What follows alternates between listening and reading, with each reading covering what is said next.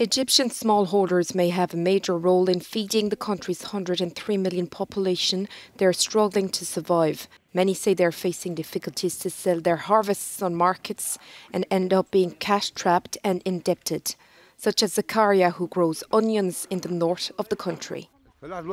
Farmers are dead, especially small farmers, as we aren't able to buy anything nor sell our crops. How can the farmer pay his land's rental fees and also eat or drink?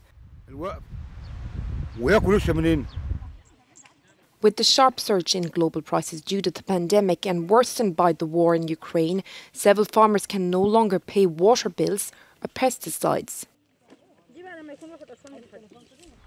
The machine pump can take up to a full day to irrigate the small plot of land and consumes 2 cans of gas that cost about €15.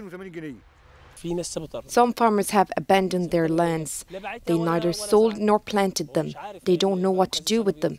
They've lost profits over the course of many years. They make no profit at all. The lack of unions and cooperatives in order to help farmers face challenges and understand the system is a problem Hussein Abu Bakr has a solution for. The entrepreneur founded a company offering smallholders agronomy support.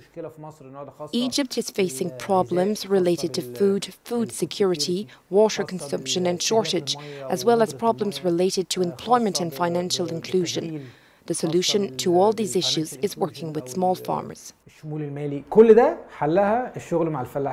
According to the United Nations Food and Agriculture Organization, small farms cultivating less than 3 acres of land produce some 47% of Egypt's field crops.